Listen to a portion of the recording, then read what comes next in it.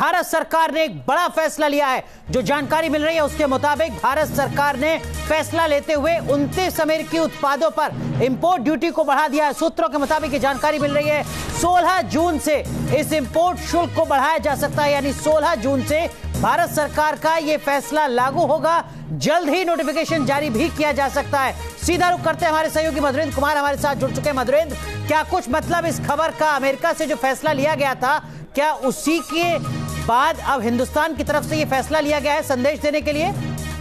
देखिए, बिल्कुल जिस तरह से अमेरिका की पॉलिसी रही है खासतौर पे भारत को लेकर, ट्रेड को लेकर, और जिस तरह से भारत को जो विशेष दर्जा दिया गया था उसको विड्रॉ किया अमेरिका ने, उसके बाद से लगातार ये देखा जा रहा था कि भारत और अमेरिका के संबंध खासतौर पे ट्रेड को लेकर वो बिगड़ते जा रहे थे। और 29 आइटम्स पे ये फैसला लिया जाना है, जो कि जल्द ही लिया जाएगा कि 29 आइटम पर ये ड्यूटी इंपोज की जाएगी। और निश्चित तौर पर जो अमेरिका फ्री एक्सेस एक तरह से भारत के मार्केट को कर रहा है उस पर पाबंदियां लगेगी, जैसा कि अमेरिका ने किया है।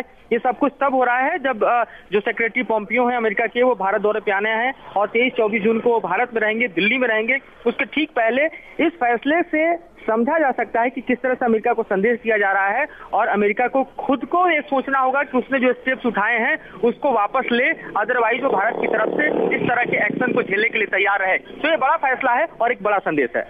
चलिए, बहुत बहुत शुक्रिया मधुरेंद्र ये जानकारी साझा करने के लिए। तो इस वक्त की बड़ी खबर, अमेरिका को एक संदेश देने की कोशिश